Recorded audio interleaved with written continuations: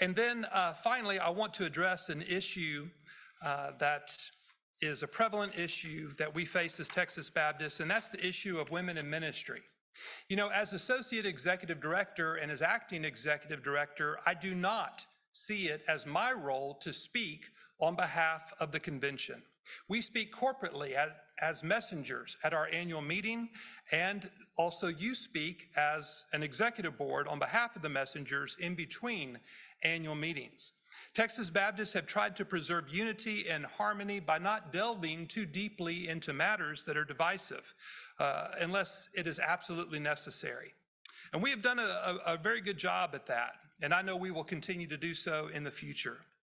In recent months, we have received numerous questions from pastors, church members, and even executive board members about the topic of women in ministry, so I thought it would be appropriate to briefly address the topic this evening. As I do so, I want us to be sensitive to the reality that many women are currently serving in ministry roles in BGCT churches. Many of our BGCT staff are women serving in ministerial roles. About half of our Baptist student ministry workers are women, reaching college students on 137 college campuses around the state. And finally, many BGCT churches are sending many female students to our Texas Baptist universities and seminaries to prepare for ministry, and we are providing scholarships for them all. So please understand that as a governance board, our actions and our words affect a great many people. So as a convention of churches, where have we been historically, and where are we today on the topic of women in ministry? Well, we are in a good place as Texas Baptists. First, Scripture guides our decisions and our thinking about this topic, particularly in terms of Baptist distinctives. We all know different materials have been written over the years on Baptist distinctives, including written by our own former executive director, Dr. Bill Pinson, a material that's used widely in our churches and also in Baptist conventions all around the world. The Baptist Identity Series focuses on three particular Baptist distinctives, doctrines that help guide our thinking on this issue: the priesthood of all believers, soul competency, and the autonomy of the local church.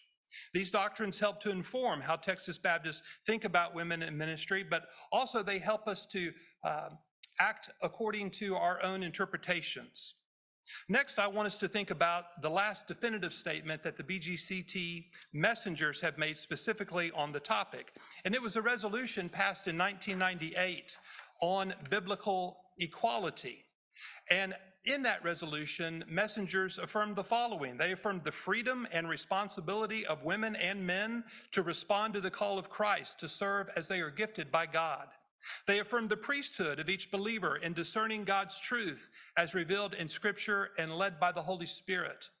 And they affirmed the freedom of each local Baptist church to commission for service all persons, regardless of race, socioeconomic standing, age, or gender, who were called of God to model servant leadership.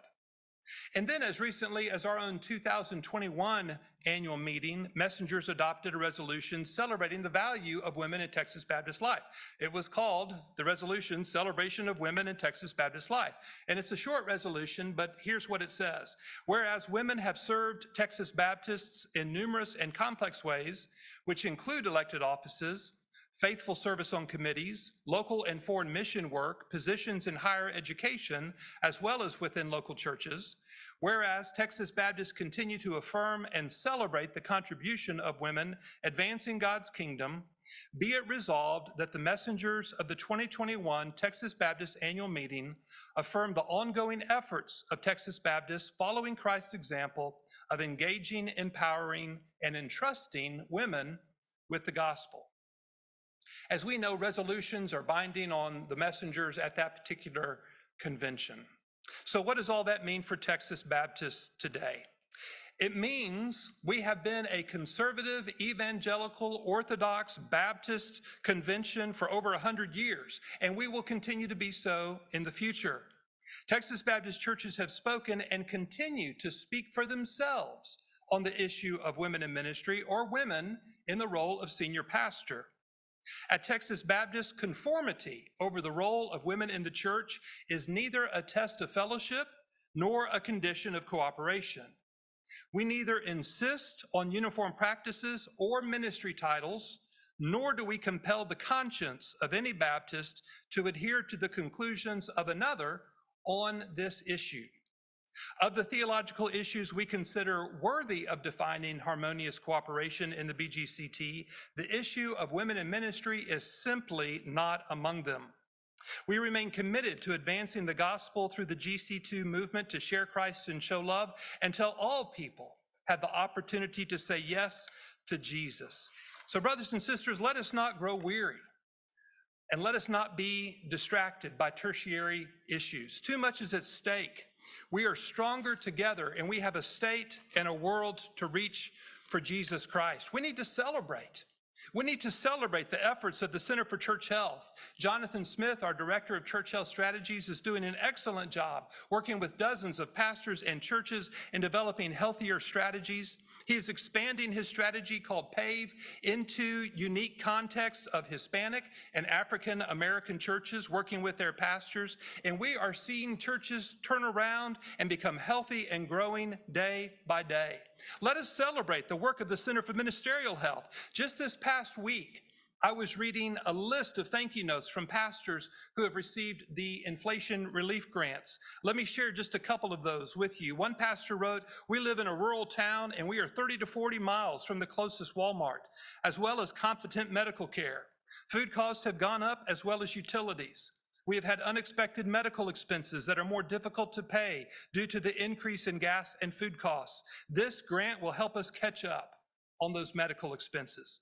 Another pastor wrote, "Unfortunately, with the rising costs of everything, it has made it hard on me and my family because gas prices have gone up, food prices have gone up, and honestly, cost of living has gone up, but our income has remained the same. So we have had to do the best we can with what we have. This grant is a huge blessing to me and my family." I could go on and on. We literally, they shared with me 39 pages of different comments pastors have made all over our state, thanking Texas Baptist for these gifts through the inflation relief grants. And remember, not a dollar of that comes from cooperative program giving. It all comes from the Lilly Endowment grant we received and also from private donations from individuals and churches for this purpose. What a tremendous blessing to our pastors. Let us celebrate the work of the Center for Cultural Engagement. You'll hear more about this from the Christian Life Commission tomorrow, but let me just steal a bit of their thunder because I'm bursting at the seams that Texas Baptists have been the primary leaders in stopping gambling in the state of Texas. There are dozens of issues on which we advocate both for and against in Austin, but this issue has been one that I have personally become involved in. And I just want to say thank you to John Litzler, our Director of Public Policy there at the Capitol in Austin, Katie Fruget, our Director for the Center of Cultural Engagement, and all of those Texas Baptists who took time to write to their legislators about this issue. Did you know that 1 million young men in the United States between the ages of 18 and 24-year-olds are already addicted to gambling, primarily online sports betting?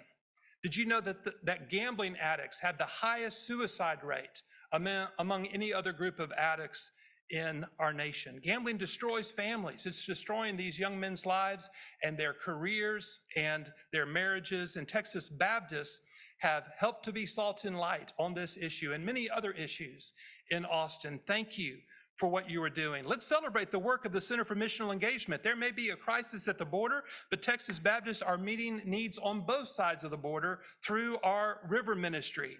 And in August, I want you to know that a group of us are going to the African nations of Tanzania and Uganda.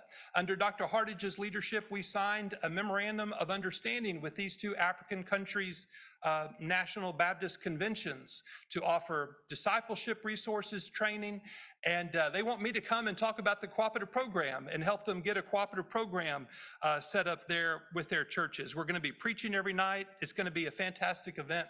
Tamiko Jones is going. Our own Ira Antoine is leading the trip.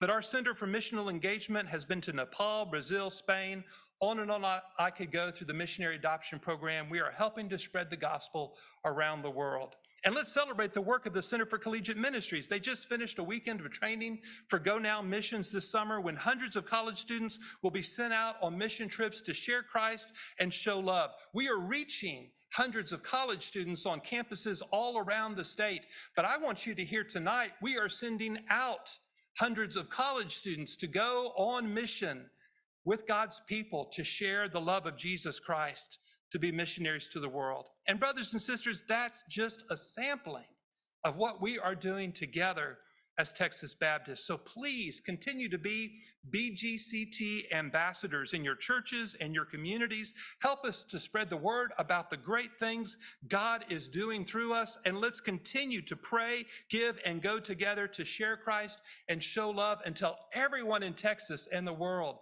has the opportunity to say yes to Jesus.